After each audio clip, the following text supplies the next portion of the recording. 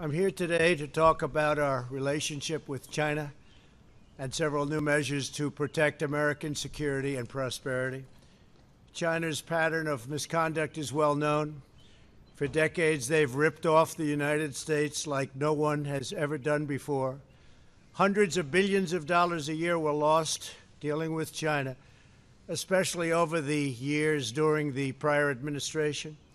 China raided our factories, offshored our jobs, gutted our industries, stole our intellectual property, and violated their commitments under the World Trade Organization. To make matters worse, they are considered a developing nation, getting all sorts of benefits that others, including the United States, are not entitled to.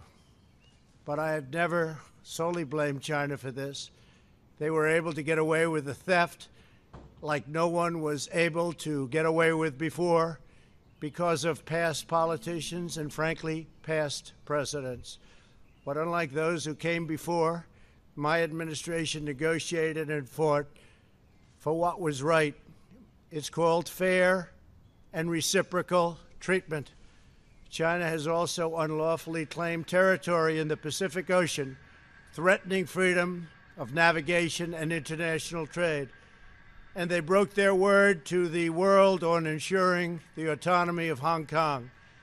The United States wants an open and constructive relationship with China, but achieving that relationship requires us to vigorously defend our national interests.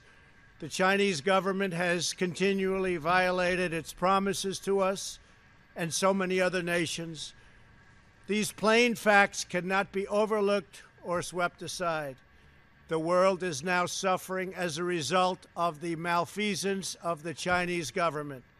China's cover-up of the Wuhan virus allowed the disease to spread all over the world, instigating a global pandemic that has cost more than 100,000 American lives and over 1 million lives worldwide. Chinese officials ignored their reporting obligations to the World Health Organization and pressured the World Health Organization to mislead the world when the virus was first discovered by Chinese authorities. Countless lives have been taken and profound economic hardship has been inflicted all around the globe. They strongly recommended against me doing the early ban from China, but I did it anyway and was proven to be 100% correct.